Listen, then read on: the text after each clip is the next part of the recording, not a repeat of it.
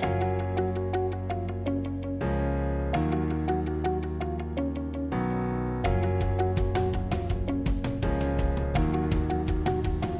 morning, this is Dr. John Bennett broadcasting from Miami. We have another episode. Oh, actually, we have the inaugural episode of the Residence Corner of the IgniteTheJournal.net. And today we have the pleasure of having Manuel Encarnacion, a gentleman I've known for a couple of years. He from the Dominican Republic. He's now a second-year resident in Russia, and he's going to present on hemispherectomy. Welcome, Emmanuel. It's all yours. Hello, John. Thank you so much. Well, thanks everybody for being here. So today we're going to talk about hemispherectomy. It's a very advanced surgery, very complicated surgery. As my level of second-year resident, I don't gonna talk too much about the surgical technique. I'm not gonna talk about surgical techniques because the master are here, Neurosurgical TVs, and they can talk about that and their cases. So what I'm gonna talk is just the basic steps, the usual stuff residents should know about this technique.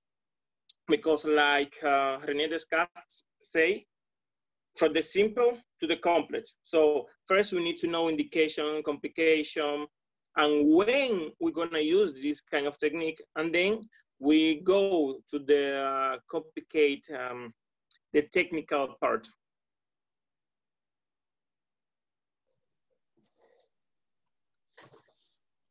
So John, I can start now? Yes, so sure.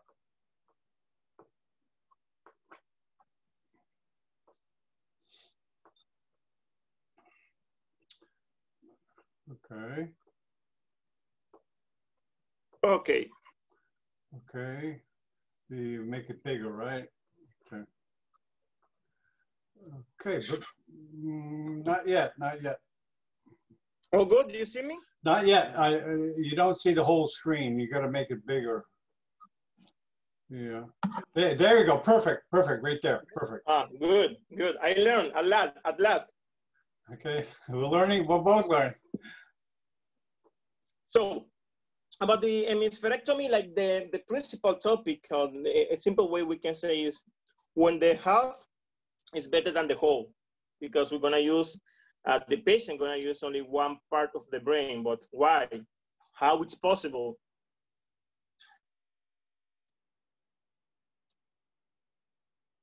So the definition of hemispherectomy, we can say is the,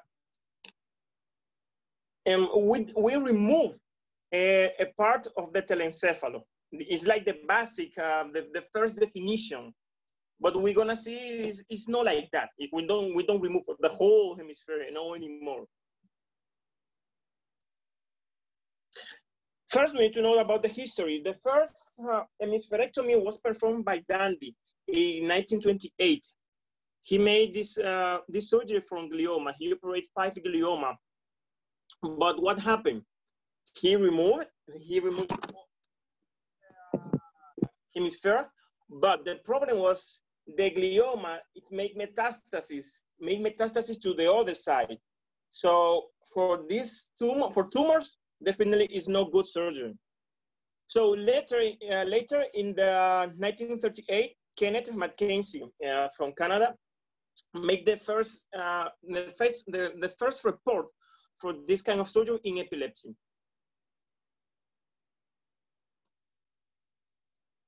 Crenot in 1950, he's from South Africa, performed the first resection for drug-resistant epilepsy. So after a big period of time, this kind of surgery was the anatomic hemispherectomy. So in the 60s and 70s, we see the complication because they make a core study about this patient. They follow this patient and see a lot of complication. For example, the superficial cerebral hemosiderosis was very common. Hydrocephalus also. And this complication 3 of this patient was fatal outcome.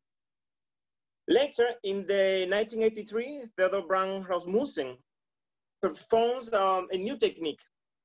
A new technique, it's called functional hemispherectomy.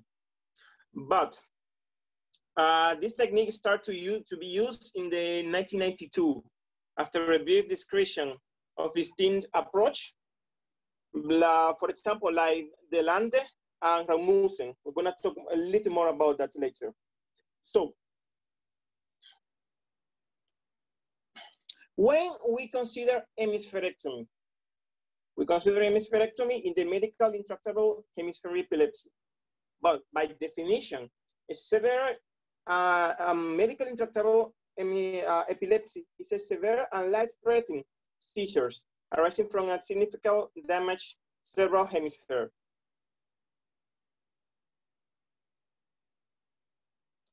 The etiology of this intractable epilepsy, we consider the hemispherectomy here. This is the 5 more common examples. We have Rasmussen encephalitis, stroke, hemispheric cortical dysplasia, Stuck-Weber syndrome, and the hemimegaloencephaly. The Rasmussen encephalitis, the pathophysiology of this disease is not well understood, but the clinical syndrome is, we're gonna see always epilepsy, a progressive hemiparesis, and later, this is in the first stage, and later we're gonna see the resulting in hemiplegia, mental decline, and hemispheric atrophy. Usually this patient, the year of we can see this disease is the 4th year, normally, 4th year.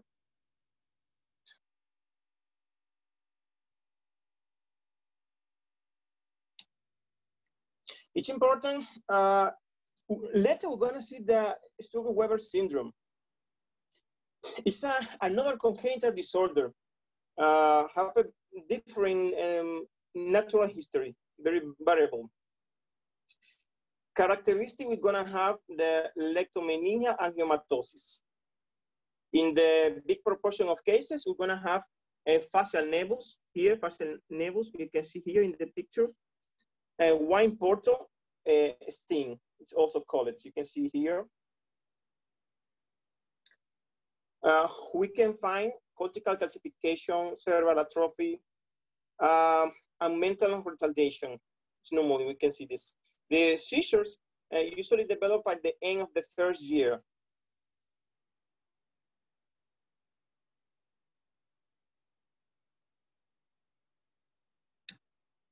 The hemimegaloencephaly.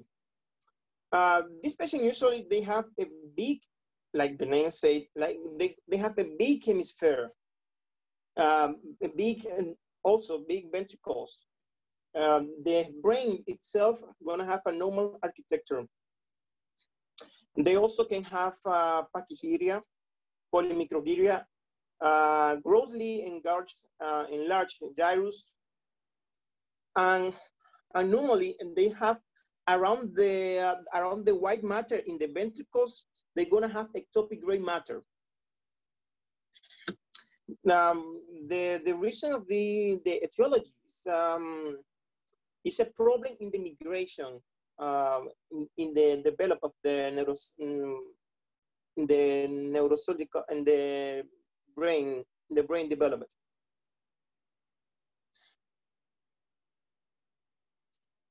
The perinatal stroke, as his name say, we're gonna have this stroke. The stroke is for the occlusion of the vessels in the development. It can be in neonatal or perinatal stage.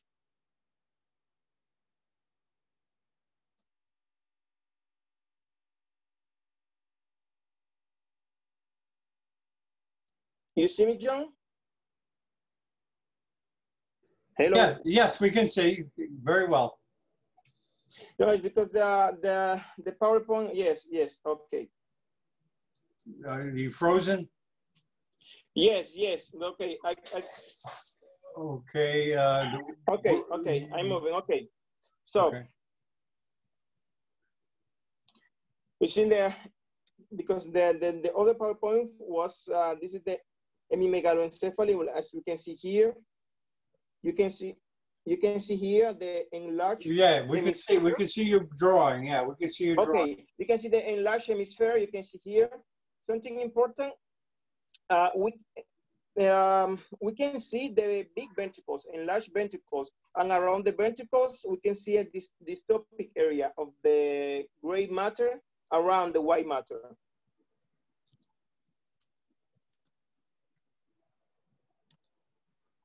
Okay. Okay, you changed. Yes, yes. So the hemispheric cortical dysplasia, I had the wrong PowerPoint. It's a problem of the migration. It's a problem of the migration of the develop of the cortical area in the brain. We can have a very thin cortex. So about the contraindication of the hemispherectomy. Well, after the presurgical evaluation, if the presurgical evaluation cannot demonstrate that all typical ictal activity came from the affected hemisphere, definitely we not perform the surgery. Definitely not. Another relative contraindication may be seeing the patient arising seizures from the healthy hemisphere. And also, the incomplete hemianopia may be considered a contraindication. About the timing, something we need to always understand is the kids, this kind of surgery is very problematic. It's a big surgery. We're gonna have a child of 4 kilograms, 2 kilograms, and the blood loss in them have very catastrophic results. But something good about that, about the operation in child, is the neuroplasticity. It's something we're gonna have a balance. So, for example, the children with the holohemispheric malformation, they can be, the surgeries need to be made in the first 4 months, for example. The presurgical evaluation, always first is the clinical history of the patient. Then we're gonna have the very, very high quality MRI. Also, we're gonna use the video recording of the seizure, video recording of the electroencephalography of the seizures. And something important here, we're gonna use the WADA test. The WADA test we're gonna use to see in which area or in which hemisphere we're gonna find the dominant area of the language motor. Also, the WADA test is called intracarotid amoorbital test. The surgical goals. The first is cessation of the seizures. That's the first one. That's the first one. The first stop, the first goal is that. Second is minimize the risk. The risk we're gonna find is the hydrocephalus. Usually in the anatomic hemispherectomy, we're gonna have an obstruction of the Monroe foramen. It can happen. Also the blood loss, because as I say in the beginning, the kids cannot support the big blood loss. But this kind of surgery, the blood loss is huge. The coagulopathy, because the brain tissue, it have anticoagulant substance. All these anticoagulant substance go into the blood system, and we can have the coagulopathy then. the ascitic meningitis, also it can happen. The hypothermia. About the hypothermia, an open question for everybody. Do you know this can be brain protecting? So what you think? Because if we take the patient temperature in 34 grades, it can be a brain protector. And maybe, I didn't read if in this kind of surgery, they use the hypothermia like a brain protection. But in a lot of surgeries, have a poor outcome, poor results, because you need to make a big studies about that. So an open question, what do you think about the hypothermia in this kind of surgeries? You think it can help, like a brain protection?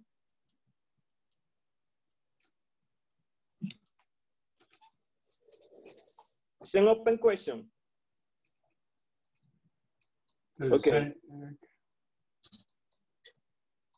Okay, we passed. So the position, in this case, John, I have the position is from anatomic hemispherectomy, because the approach from the functional hemispherectomy, it's small. It's more small. This is the position, as we can see. Look the position of the bed. We already know for what reason is to decrease the blood loss. So here we are seeing the two principal kinds of hemispherectomy. We have here the classic anatomic hemispherectomy. This is the definition of hemispherectomy. And here we can see the functional hemispherectomy. Because what they do in the functional hemispherectomy is disconnect areas. They don't remove the whole brain. So it doesn't matter which one we perform. If we perform the anatomic hemispherectomy or the functional hemispherectomy, the main point is in all the surgeries, first, remove here, you see, the internal capsule and corona radiata, resection of the medial temporal lobe, transventricular corpus callosotomy, and frontal tractomy. That's the four principal basic of hemispherectomy. It doesn't matter, it's the functional, and of course, the anatomic hemispherectomy, we perform all of them. So, as we say here, the anatomic spherectomy, you see, we remove all the hemisphere, but we respect the ganglions. We respect the ganglions also. That's the only we respect of this whole hemisphere, the part of the encephalon. But problem, in this case, you see in this picture, is the hydrocephalia caused by an hemispherectomy. It's very common and have a very poor outcome. So, which one of the benefits of removing less brain? We have smaller craniotomy. Smaller craniotomy is small time. The patient gonna recover more fast. We have the reduced operative time, reduce blood loss. That's very, very important. We decrease the time of infection, decrease the risk of hydrocephalus. Here we have the functional hemispherectomy. You can see we respect the frontal lobe, the parietal lobe, but we remove the temporal lobe here. But we disconnect all the structures, connect all the lobes. That's important.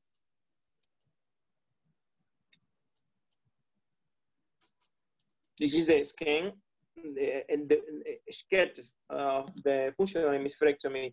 You can see here, this is the way we're gonna approach. Also, we can make the peri-insular hemispherectomy. It's a part of the functional hemispherectomy, okay? We respect the insula, the insular lobe here. We remove all around. But again, you can see, we respect the frontal, the occipital lobe also.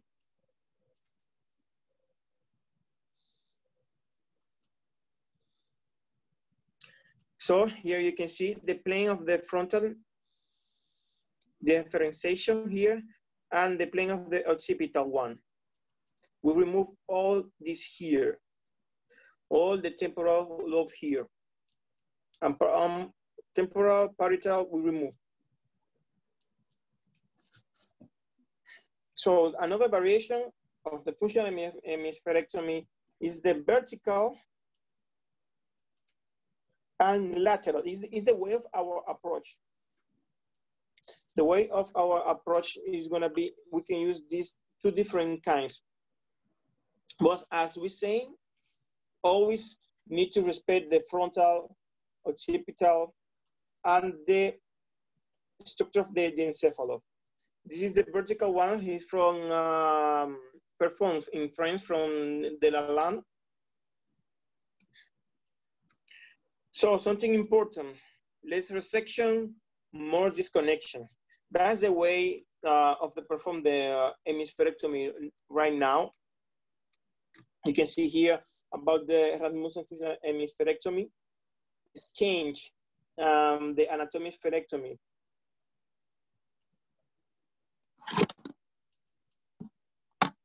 The complication, because every surgery has complication, and this is a big surgery. I'm gonna have a big complication.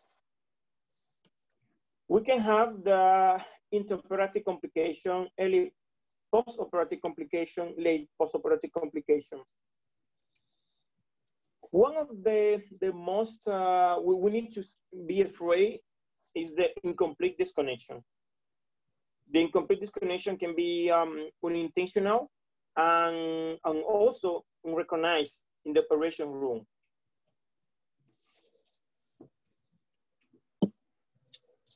The incomplete disconnection not only occurs, not only happens in the disconnection technique, in the functional one.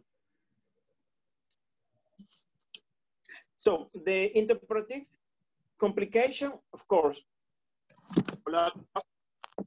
that's one of the most, we need to afraid more.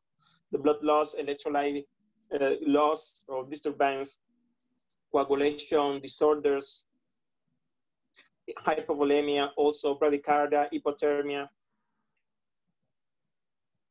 This is the normal complication we can have intraoperative. The early postoperative complication include the electrolyte disturbance, diabetes insipidus, or syndrome of inappropriate antidiuretic hormone secretion, swelling of the contralateral hemisphere. That's important. We can find also subdural hygroma. And the late postoperative complication, hydrocephalus, infection. This is the late postoperative complication we can find. So we can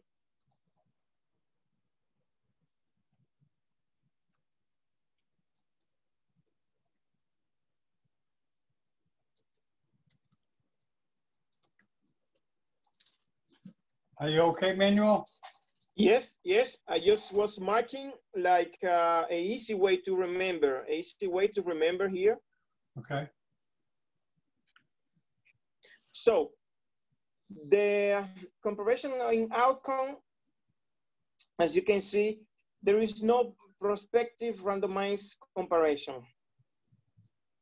We need to be to think very well in which case we can use each one of them, because the seizures, they disappear in 85–90% of the patients, usually in both of cases.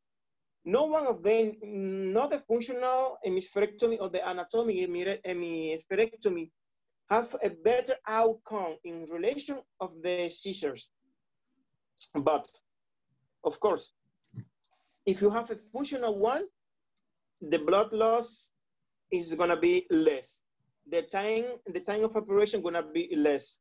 So, but there is a lot of stuff to think about it. Usually, normally, all the centers use the functional hemispherectomy. Is the choice right now. The bibliography I put in the bottom of all the page of all the slides. You can see all the bibliography here. Questions?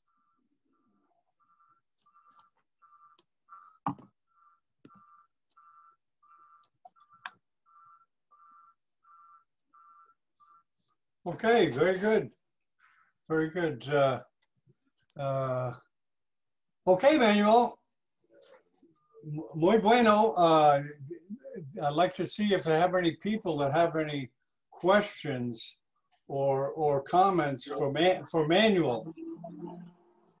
Does anybody in the panel have anything they want to bring up? Well, I can see here there is a resident here. Oh, good. Gerald Good. Musa. Yeah, that's Yes, great. Gerald. That's great. He's one of the residents here. He's first year resident. Maybe he can have some comments, some questions. Okay. Well, would you like to volunteer, a third year resident, please? Is he from your school, your hospital, Emmanuel? Yes. He is. We are rotation. We're making rotation right now in the pediatric hospital. Oh, what's the name? Or Rava? What? What's his name? Is he there now? Yes, Gerald Musa. He's from Zambia. Okay. Hi, Dr. Musa. Hello, hi. Thanks, Dr. Bennett. How are you? Good. No, welcome. Oh, thank you. That was a very good presentation, Manuel. That's very, very clear. So, Gerald, what do you think about, because I was talking about the hypothermia, because I was reading if we can use the hypothermia like brain protections. Mm-hmm. We can use it maybe in this kind of surgery, but in a lot of surgeries. Have any opinion about that or about the hemispherectomy? Both. We got you. We got you. You can't get out. You can't get out of this. I can't get out. It's like no. No, he's very good, John. He's very good. He's very good student. Very good. Okay. You're in Zambia. Could you introduce yourself, Gerald? Okay. No, I'm Gerald Musa. I'm a resident at People's Friendship University in Russia, Moscow. Oh, and, okay. Originally from Zambia. Okay, welcome. You're there now. You're there in Russia now, right? Yes, I'm in Russia now, yes. Okay, yeah, we've had webcasts with Zambia. A good amount from Livingston. Oh, really? Are you from Livingston? Oh, yes, I'm from Livingston, yes. Oh, okay. We've talked with people there a while back. Oh, okay, great. But anyways, could you we're not going to forget the hemispherectomy question. No, I don't want to put him in bad situation, never. No, of course not. Okay. Well, I mean, my comment on hypothermia, well, with hemispherectomy, I haven't found a lot of literature with regards hypothermia and hemispherectomy. I've seen it more in literature concerning trauma with brain protection and reducing the metabolic rate and the oxygen requirements of the brain when you use hypothermia to a certain degree. But with hemispherectomy, I haven't really come across that information. It's new to me in this case. Yeah. So. That's my comment on hypothermia with hemispherectomy. It's an open table. It's an open table because, for example, I didn't find any information about that because all the information just say we need to be careful about the hypothermia, but it's like a very delicate balance between be careful of hypothermia, but also the hypothermia can help us. There's something we need to see in the future. Interesting. Have you, Manuel? I have a question. Have you assisted on many hemispherectomies? No, because it's relatively rare. No, they perform in my hospital. I'm making rotation now in the pediatric. Last week they performed one hemispherectomy, but as a second-year resident, I feel very interesting about this surgery because it's, of course, all in neurosurgery is very interesting. But take my attention because it's a huge surgery. It's a huge surgery.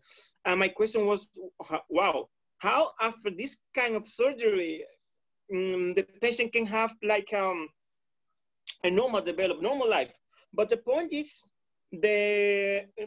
as I say, the cerebral neuroplasticity work so very good. Like this hemisphere have the disease, for example, Ramusian encephalitis, to say something. The other hemisphere take the control of the language of the motor area. Of course, the patient gonna have some problem in future. For example, mental retardation, gonna have some problem of motor problem. But it's interesting because thanks to the neuroplasticity, the patients can go with a good outcome. Not 100%, but something like 90%. And this kind of surgery, of course, not all the centers make this kind of surgery. You need to make a very precise surgical evaluation to say this patient needs a full hemispherectomy, because remove one hemisphere is something you cannot take so easily. So right, that is take my attention. It's a huge procedure, right? You must have. Yes, it is. 4 or 5 hours very at least. How long does it take typically? About 4 or 5 hours? 5-6 hours. Okay. So consider a long case. For example, I have the pictures of and some video of the surgery they perform in the center I'm rotation now in Marosovkaya. But I don't put it because, as I say, if I'm not in the, it's not the kind of surgery of second-year residents can perform and can talk about technique.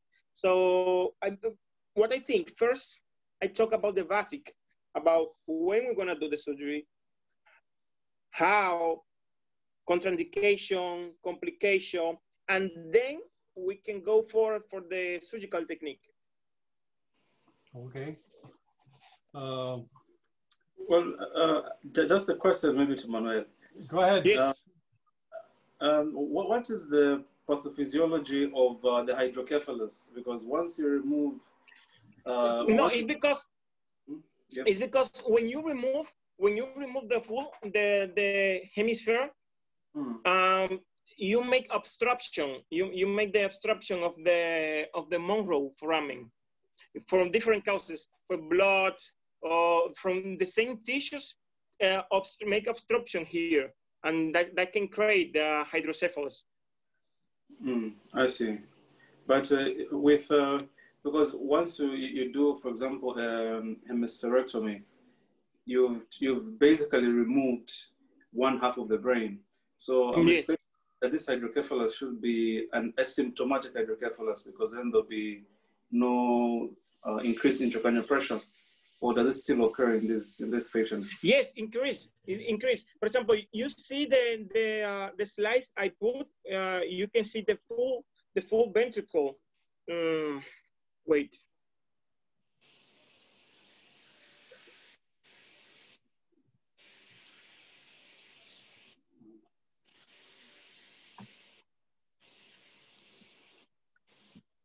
Wait, I'm gonna show you now. Okay. Here, for example, you can see here. The problem is that all the material can make the obstruction of the ceiling, of the Monroe foramen. That's one of the reasons of the hydrocephalus. The same brain tissues, the hemosiderosis, the blood material itself. I see. I see. I see. So any questions? Okay, yeah, any more questions or comments? This platform is new. We encourage interactivity. It's a little tough. Most people are pretty shy at first, but and certainly you're welcome. We've found sometimes when we ask people to post questions in the chat, yes, of course, in the chat, you can ask any questions or comments. But I certainly don't discourage people from just coming and watching. That's fine. So, okay, Manuel, I guess unless we have more further comments or questions, we'll wrap it up. I'd like to thank you. Well, thank you so much, John. Thank you for the time. And Gerald Musa, I think we should ask him to speak on hypothermia for a couple hours next week. Well, but now I think Gerald can give a lecture about hypothermia in brain surgery. What do you think, Gerald? I mean, everything is possible. We can always make that. No, we won't put you on the spot. We